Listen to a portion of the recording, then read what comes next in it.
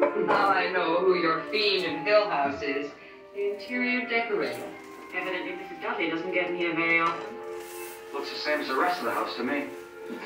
No, it's no use, Christy. Yeah, it is. Well, I can take care of that. Only one way to argue with a woman, Doc. Don't. Good night. Good night. My mother.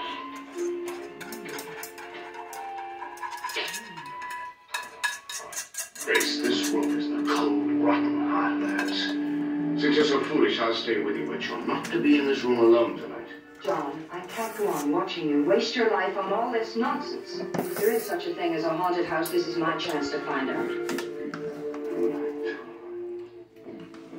John, my bag. All right. At least leave the door open, huh? Don't worry. I I've hope got a you special guys ghost enjoy it.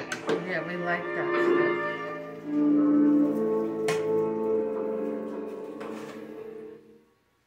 What if he does have a wife? I still have a place in this house. I belong. I want to stay here. Hey, she's part of It's that the only house. time anything's ever happened to me. He can't make me leave. Not if Hill House means me to stay. Go away, Eleanor. Go away. We don't want you anymore. You can't stay. But I can. He doesn't make the rules around here. Nell, I'm talking to you.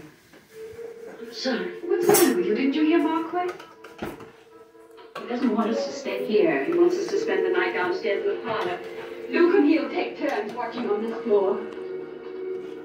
Oh, now, for Pete's sake, snap out of it.